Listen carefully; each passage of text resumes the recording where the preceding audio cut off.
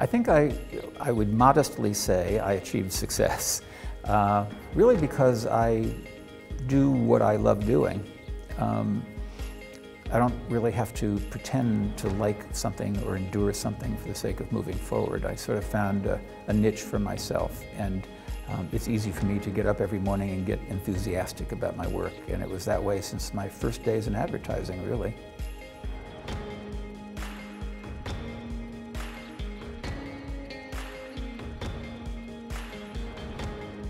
A key tip for succeeding in life, I tend to quote Steve Jobs a lot, so you'll have to forgive me, but he gave a famous speech, a commencement speech at Stanford University. And really the gist of his advice to the graduates was to follow their passion. And I think it's very old advice. I've heard it from many people before, but it sort of struck home coming from Steve, that if you find what you love to do, your career will sort of unfold for you.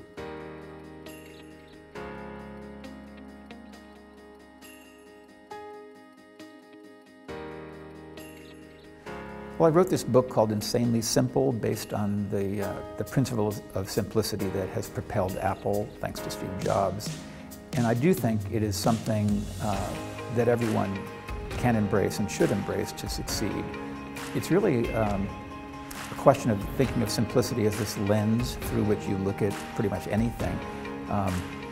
Overanalysis is a thing that is common in business and in life, and there's a way to sort of simplify things and not get hung up on so many details and keep moving forward, but to distill things to their essence and to remove the unnecessary, basically. And it's a skill that will come in very handy in life, I think, and especially in business.